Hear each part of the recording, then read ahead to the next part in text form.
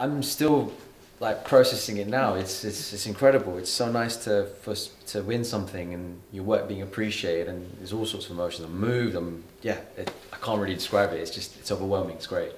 Amazing. And do you think it will inspire future generations? I hope so. I hope so. I hope for me, I hope that there are actors out there who do wear. I mean, I don't wear a turban in my own personal life, but I hope there are actors out there who are Sardar's, who want to pursue this career and feel like they're represented.